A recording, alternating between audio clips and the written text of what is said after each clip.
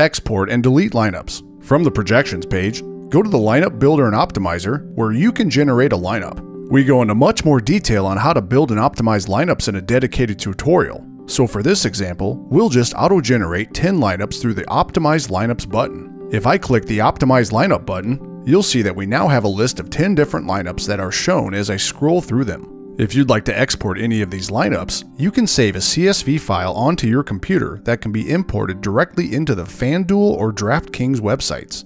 This all depends on which DFS site you selected. This is important to remember since we currently have DraftKings selected, and this file we export will be made specifically for DraftKings. There are two different ways to export lineups. We can export a single lineup or the entire set. We export a specific lineup by clicking the export icon in the lower left-hand corner, which looks like a right arrow in a box. Depending on the browser you're using, you'll either get a save confirmation or a notification at the bottom of your screen that you've downloaded a file to your computer. You'll see that this file ends with a CSV extension.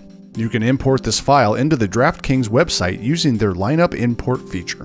What if you want to export a FanDuel lineup instead? In order to do that, you'll need to switch your DFS site selection over to FanDuel and create a lineup there. We'll go to the Lineup Builder and Optimizer, click Optimize 10 Lineups, and export the individual lineup in the same manner. This file will be designed specifically for import into FanDuel. The process is the same for each DFS site, but you just need to make sure you are selecting the correct one. If you want to export the complete set, you can click Export Set in the upper left-hand corner of the lineup set. You will have another CSV file downloaded to your computer, which can also be imported into your DFS site.